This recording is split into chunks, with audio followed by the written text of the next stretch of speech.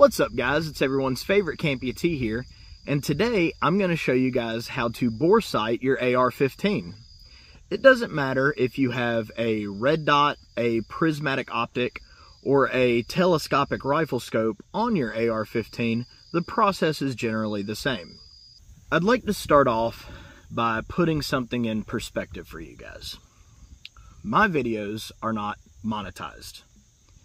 I am considering starting a Patreon to help support my channel so that I can get better videos out to you guys and things like that. But the reason that I make these videos is because I love the shooting sports. I love the Second Amendment. And I love the people within the shooting community for the most part. And one of the things that I loathe is misinformation, bad information that gets spread like wildfire, or the "my grandpappy taught me this, so it must be right" mindset. I'm going to tell you guys a little story. As many of you know, I've been in the Army for 15 years. I've been a competitive shooter for almost as long. And I've dedicated a good portion of my life to studying ballistics, marksmanship, how firearms work, things that I'm passionate about. So whenever I give people advice for free, know that I've invested a lot of time, energy, and effort into giving you guys the appropriate and proper information. Some people, believe it or not, don't like me. And that's okay. When I am spouting off my free information that I'm giving you, it's because I'm trying to help you. I'm trying to make you better, and I'm trying to stop the spread of misinformation within the community. And that has carried over both on the civilian shooting side and the military side. So here's the actual story. There was a group of soldiers that were about to go and shoot the Army's rifle qualification. It's not a hard qualification. It's pop-up targets out to 300 meters and fired from various supported and one unsupported position. One shot is actually unsupported. It's at 50 meters and it's your first shot from standing. It's not a hard shot. None of the Army's rifle qual is difficult. Before you shoot the U.S. Army rifle qualification, you go to the zero range and make sure that your rifle, ammunition, and optic are all zeroed to each other.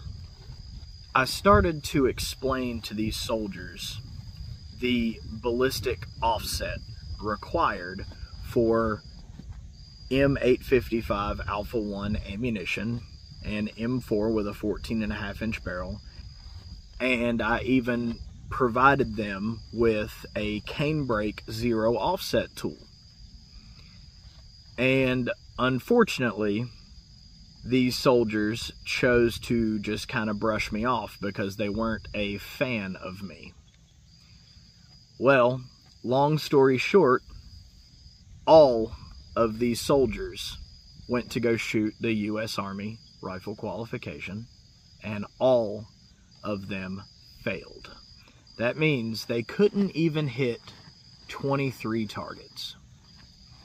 So then, when they came back to me and told me how they did, I got a whole bunch of, "Oh yeah, the targets were fucked up. The goddamn, might as well have just said swirly winds or whatever. It doesn't matter." But that's just one of many examples of me trying to help people and people just going, "I don't like that guy. I'm not going to listen to him." And that's fine. You can choose to be fucked up. That is your prerogative.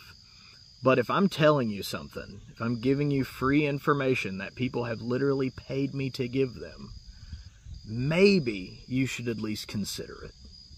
Alright, so what's going on here is I've taken my 12-inch AR-15 upper receiver and I've taken the bolt carrier group and the charging handle out because it's real fucking hard to look down the bore when that shit's in the way. And I have slapped this primary arms 1-6 ACSS LPVO on the top of it.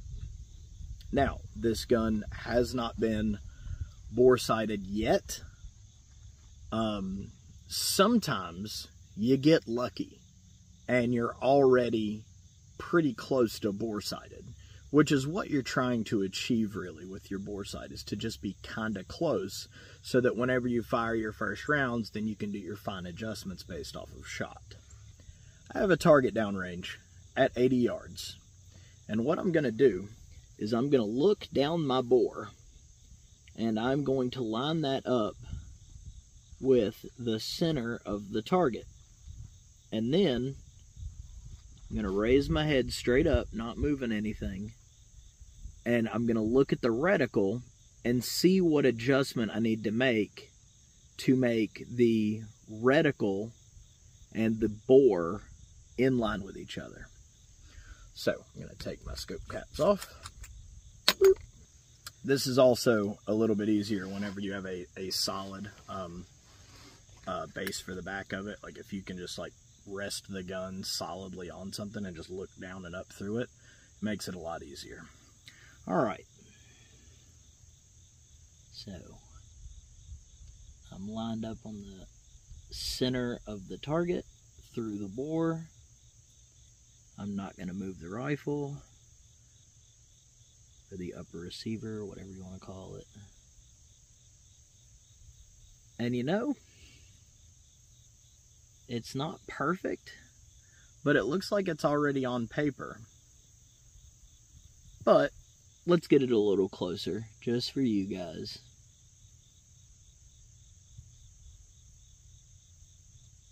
I would say I need to move the reticle.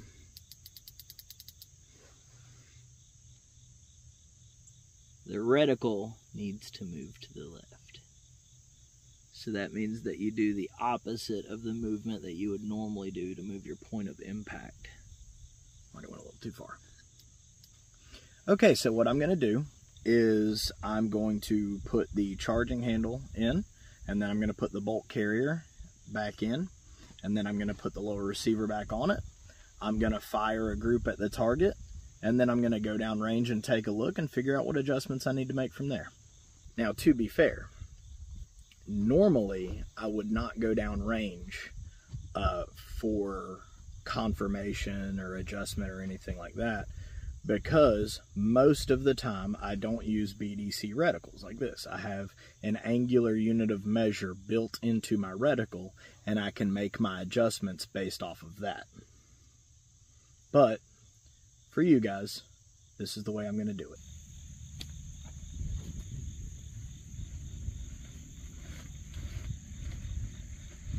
For today's test, I am using the 77 grain Sierra Match King loaded up by AAC. One of the most important factors when zeroing, in my expert opinion, is stability.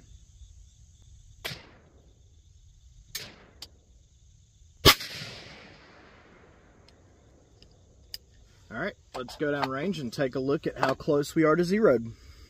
Alright guys, so as you can see, we started off with a fresh target. My point of aim was the very center of the page, and the reason that I do that is because it gives you the maximum amount of room for error. So if I was throwing shots way ass over here, but I was aiming at this target, that would be completely off paper. One of the very helpful things about using a target like this is these squares are 1 inch. So they're 1 inch by 1 inch. And what you can do with that information is adjust your shot group based off of that and your distance to target.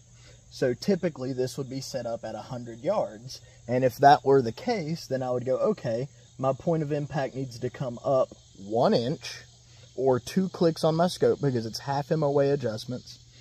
And I would say a based off of the center of this, I would move it 1 click to the left, or a half MOA to the left.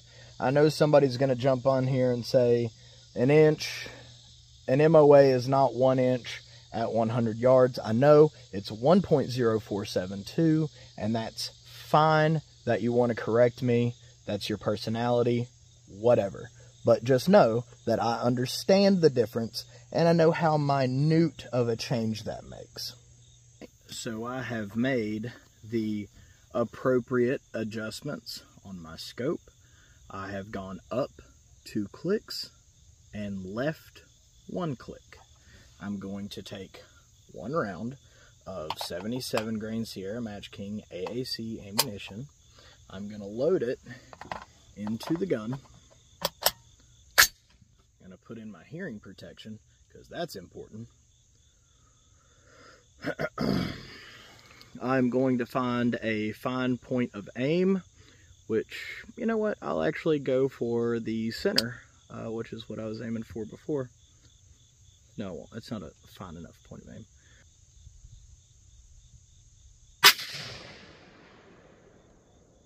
Alright, let's go downrange and check it out. Alright guys, so because in that reticle I have a chevron as my point of aim, the tip of a chevron, what I like to do is I like to aim at the bottoms of these diamonds. So what I did was I aimed at the bottom of this diamond right here, and as you can see, my round impacted right there.